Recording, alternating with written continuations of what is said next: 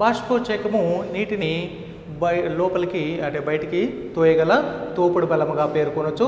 ఈ తోయగల తోపుడు బలం లోపల ముఖ్యంగా తన్యతా బలం అనేటటువంటిది తన్యతా బలాన్ని ఉపయోగించుకోవడం జరుగుతుంది. అందులో చిన్న చిన్న కేశికల వలె, అంటే మనము ఇంట్లో దీపం ఉంది కదా, ఆ దీపం అని పెట్టినప్పుడు ఆ బాటిల్లో ఉన్న కిరోసిన్ ఆయిల్ ఎట్లా పైకి వచ్చేస్తుందో అట్లా నీటి అణువులు కూడా కేశిక బలాన్ని ఉపయోగించుకొని బయటికి ఉపరితల భాగాలకు లాగబడుతుంది. దెన్ నెక్స్ట్ వచ్చేసి అతి సన్నని అవకాశికలు అంటే దారు లోపల ఉండేటటువంటి దారు కణాలు, దారు నాళాల ద్వారా కేశనాళికీయత ప్రక్రియ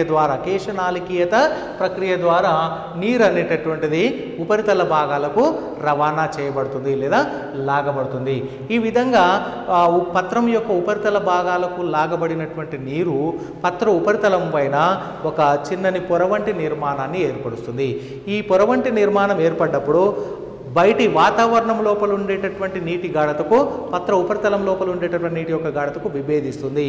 వాతావరణం లోపల ఉండేటటువంటి గాఢత తక్కువగా ఉండి ఉపరితలం పైన ఉండేటటువంటి గాఢత ఎక్కువగా ఉండడం ఫలితంగా ఇది కంటిన్యూస్గా నిర్విరామ స్తంభాన్ని ఏర్పరిచి బయటి ఉపరితలం లోపల ఉండేటటువంటి వాతావరణంలోకి నీరు అనేటటువంటిది నెట్టివేయబడుతుంది లేదా ఆవిరైపోవడం ఫలితంగా ఆ దారు కణాల నుండి దారు ద్వారా నీరు అనేటటువంటిది నిర్విరామంగా లాగబడడం జరుగుతుంది. కనుక ఈ నిర్విరామంగా లాగబడేటటువంటి ఈ ప్రక్రియనే బాష్పోచ్చేక ఆకర్షణగా పేర్కొనవచ్చు. ఈ బాష్పోచ్చేక ఆకర్షణ బలము ద్వారానే నీరు అనేటటువంటిది వేరు కణాల నుండి దారు ద్వారా పత్ర ఉపరితలాల గుండా ఆవిరైపోయేటటువంటి ప్రక్రియ వరకు జరుగుతుంది.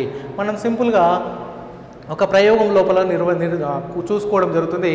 అందులో కోబాల్ట్ క్లోరైడ్ పేపర్ను పత్ర ఉపరితలాలపై కట్టి ఉంచినట్లయితే ఒక హాఫ్ అన్ అవర్ తర్వాత ఆ పత్ర ఉపరితలాలను పరిశీలించినట్లయితే వాటి రంగులో మార్పు సంభవించడం జరుగుతుంది. అంటే నీలివర్ణం లోపల ఉండేటటువంటి కోబాల్ట్ క్లోరైడ్ తర్వాత పింక్ వర్ణంలోకి మార్పు చెందడం అనేటటువంటి జరుగుతుంది. ఇట్లా పింక్ కలర్లోకి మార్పు చెందడం ఫలితంగా ఆ నీరును శోషించడం ఫలితంగానే ఆ రంగు మార్పు చెందిందని గుర్తించడము జరిగింది. ఇట్లా అందులో దానితో పాటుగా కొన్ని పత్రాలు కలిగినటువంటి మొక్కను ప్లాస్టిక్ పాలిథిన్ కవర్తో కప్పి ఉంచడం ఫలితంగా ఒక 1 అవర్ తర్వాత పరిశీలిస్తే ఆ పాలిథిన్ కవర్ యొక్క పరిధి వెంబడి చిన్న చిన్న నీటి బిందువులను కూడా గుర్తించడం అనేటటువంటి జరుగుతుంది. కనుక ఈ విధమైనటువంటి లక్షణాలు కలిగినటువంటి బాష్పోచ్చేక ఆకర్షణ గురించి తెలుసుకోవడం జరుగుతుంది. ఈ బాష్పోచ్చేక ఆకర్షణ కలిగినటువంటి ఈ ప్రక్రియలో బాష్పోచ్చేకం యొక్క ప్రాధాన్యత కలిగి ఉంటుంది. కనుక ఇప్పుడు బాష్పోచ్చేకం యొక్క ప్రక్రియ ఏ విధంగా నిర్వర్తించబడుతుందో